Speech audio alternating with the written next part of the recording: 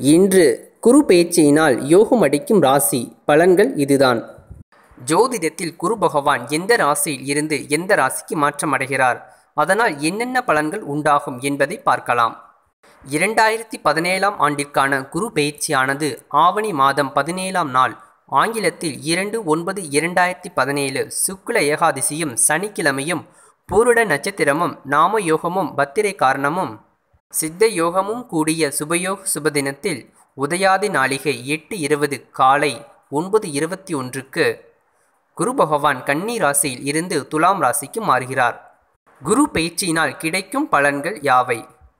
குரு பகவான் கன்னி ராசியில் இருந்து துலாம் ராசிக்கு பெயர்ச்சி அடைவதால் பக்தி, சிரத்தை, வழிபாடு, புனித சிந்தனை, யாத்திரை, நல்லொழுக்கத்தை கடைபிடித்தல் போன்ற விஷயத்தில் துலாம் ராசிக்காரர்கள் சிறந்து விளங்குபவர்கள். ஒழுக்க சீலராக இருப்பவர்களின் ஜாதகத்தில் குரு பலம் பெற்று இருப்பார். உலகத்தார் அனைவரும் ஒருவரை மதிக்கிறார்கள் என்றாலும் அவரின் ஜனனகால ஜாதகத்தில் குரு பலம் பெற்று நிறைந்திருக்கிறது என்று பொருள். 12 ராசிகளில் குருவிற்கு சொந்தமானவை ஆட்சி வீடுகள்: தனுசு, மீனம்.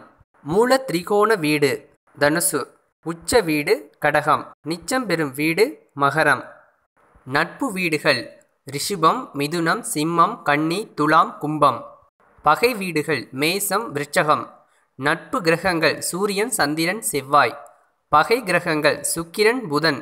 சமமான கிரகம் சனி. குருவின் பார்வைப்படும் இடங்கள்: தான் இருக்கும் ராசியிலிருந்து 5, 7, 9 ஆகிய இடங்கள். 27 நட்சத்திரங்களில் குருவின் பார்வை. நட்சத்திரம் புனர்பூசம், விசாகம், புரட்டாதி. குரு தசை நடைபெறும் காலம் 16 வருடம். ஒரு ராசியை குரு கடப்பதற்கு ஆகும் காலம் 1 வருடம். சூரிய பாதையில் ஒரு முறை வலம் வர ஆகும் நாட்கள் 4333 நாட்கள், அதாவது 11.86 வருடம். அரிய சாதனைகளை செய்வதற்கு குருபலமே பிரதானமாக இருக்கிறது. வேத சாஸ்திரம், விஞ்ஞானம் ஆகியவற்றில் புகழ் அடைவதற்கு குருபலமே முக்கிய காரணமாகும்.